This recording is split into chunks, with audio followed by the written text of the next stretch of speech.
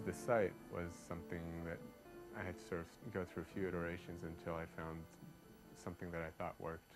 The idea behind it was that you would enter the memorial itself through one of these bar buildings, and you go down the stairs, and then you turn around the corner, and when you get to the bottom, you have this large pool with a void at its middle, and you can circulate around the pool, and you have a curtain of water that cascades from above and fills the pool.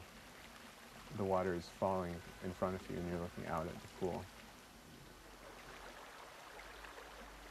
The victims of the attack would be inscribed along this parapet which surrounds each pool. So as you're standing there, you stare out and you see